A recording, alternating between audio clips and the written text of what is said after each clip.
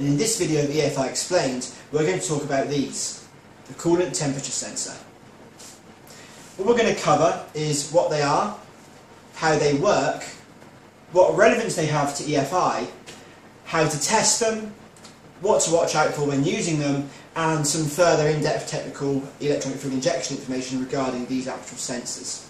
So first of all, what are they? Well, this is a Bosch 2-pin type, mini timer type engine coolant temperature sensor. And this is the sensor that would be used in conjunction with the engine management system, not the dashboard gauges example, because they usually have one wire connection on them and they earth through the chassis of the sensor, whereas this one actually goes through 2 pins on top of the sensor. Standard mini timer type 2-pin connector, and the other types of sensors, for example this Ford one, has a style of connector like what we would call a Denso type connector, and wouldn't be compatible with any engine management system that uses these type of sensors, and that is because of the way they work. Now these sensors are a negative temperature coefficient sensor, which means its resistance decreases as the temperature increases, and each type of these sensors has their own particular calibration curve. And if we go ahead and draw a curve of one of these sensors, they will look something like this. Given a temperature which increases and a resistance in ohms which increases that way, the resistance falls as the temperature increases, and this curve is specified for each type of sensor. Now these Bosch sensors, and indeed the Bosch air temperature sensors, all follow a similar sort of curve. And so most general engine management systems and aftermarket management systems all come normally set up for these Bosch sensors. Of course you can calibrate in these curves into your engine management systems or any engine management system that we're going to be tuning with. So one thing to note as well is the curve is not a straight line curve, it's a logarithmic curve, which means the sensitivity is reduced as the temperature increases, and that's something we'll talk about later on when we discuss the further technical information about these sensors. So what is the use of these sensors with relation to electronic fluid injection? Well, the first thing is, back in the day of carburetors, most people would have to pull out a choke when first starting the car, and the reason for that is that when an engine is cold, the petrol doesn't atomise very well. So what you need is a bit more fuel in there to get a good combustion, to get a good burn from the engine itself. So the ECU of the engine management system is looking at the temperature reported by this sensor, and if the engine is cold, it's going to put in slightly more fuel, a multiplier of the fuel table, so some additional fuel. And it's also used during cranking and starting, so that the engine management system knows that the engine is cold when cranking or it's hot when cranking, so again it can put in the right amount of fuel to get the engine running properly. Now, throughout the 90s and the early 2000s, these sensors were usually independent for the engine management system. The dashboard gauges and the cooling fans would usually have additional sensors to control those different areas of the cars. But lately, more modern systems, what they tend to do is just have the one sensor in the cooling system, and that would then send off signals for the ECU to trigger the cooling fan, and also, perhaps over CANbus, indicate for the driver the temperature of the engine on the dashboard. And again, there's some things to look out for when wiring these into cars, which we'll go through shortly. So how to test these sensors? Well, being a thermistor and simply a resistor, we can measure its resistance across these 2 pins, checking against the calibration curve or the data sheet for the sensor to make sure it's reading correctly. And we'll do a short video on that and how to test them, which we'll link to below. So what to watch out for in terms of using engine management systems and these sensors? Well, as I've previously said, every sensor has a different type of curve, depending on their part number, although Bosch type sensors are usually very similar. Ford sensors, again, completely different, as are most Japanese sensors.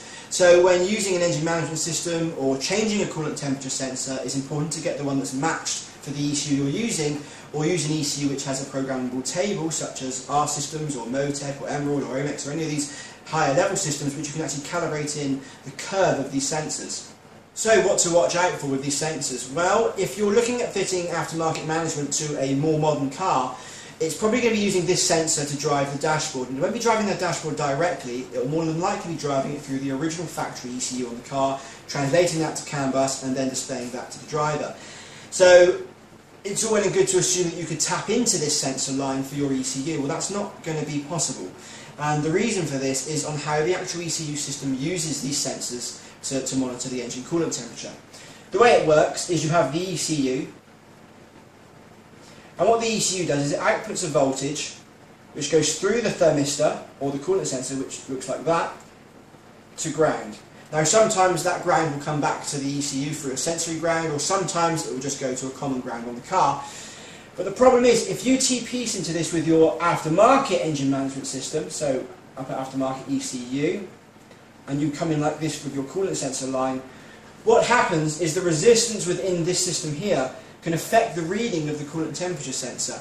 And not only that, more modern ECUs, due to the way the curve is logarithmic, will sometimes switch in an extra bias resistor to get more accurate readings as the engine temperature increases. Again, most engine management systems won't support that. So it's very important, if you want to retain the standard dashboard when fitting engine management systems, you either ensure you have a dashboard that has an independent coolant temperature sensor, or you fit another engine coolant temperature sensor specifically for your ECU. Another thing to note as well is, if removing the factory ECU and fitting one of these coolant sensors, the cooling fan may have been driven by the original ECU, in which case you will need to install a relay and use a programmable output on your aftermarket management to drive the fan at a specified temperature. Otherwise the engine could overheat, and it might not be something that shows up immediately under testing, so it's something to watch out for. So let's go through how these coolant temperature sensors are used with an ECU in terms of mapping. We've already said how on a traditional car with a carburettor you'd use a manual choke, which would enrich the mixture and therefore let the engine run better. So let's go through exactly what these do in terms of a modern ECU or an aftermarket ECU, and the various tables that they're used within these ECUs. So the first table would be the warm-up enrichment table, and this table typically looks like this.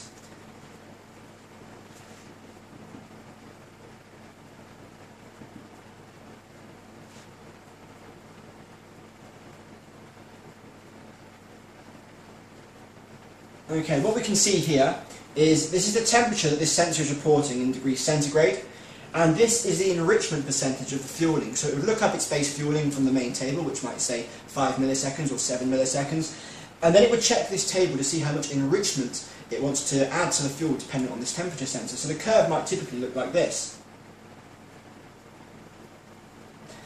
And as you can see, when the engine reaches its nominal temperature of around 90 degrees centigrade, it then puts in 100% of the normal fuel, so it puts in just what the fuel map is saying. There's no other correction applied related to this engine management sensor.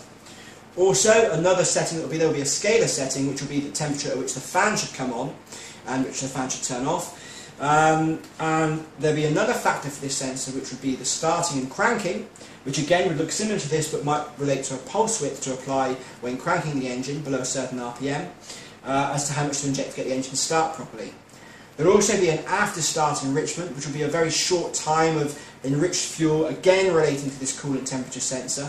And for example, in a hot starter condition, like switching the engine off and then momentarily back on, very unlikely this sensor will cause much difference to the engine. So it's a third tier sensor. It's not a priority sensor, it's more of a help the engine run properly sensor. One thing to note is that this is a coolant temperature sensor because it has the enclosed sensor element inside of there. If we compare it to an air temperature sensor, you can see how the element is exposed. And this is because the coolant temperature sensor doesn't need to react very fast to changing statuses, because the coolant itself takes a while to change in temperature, whereas the air temperature can fluctuate quite rapidly, especially on turbocharged cars, and so the element, or the thermistor, is actually exposed so that it can have a faster reaction time. And that's all for this video on coolant temperature sensors. To check out more sensors and more videos and more technical guides on what else we plan on covering on the MTech Zone, be sure to subscribe with the link below. And we'll see you next time.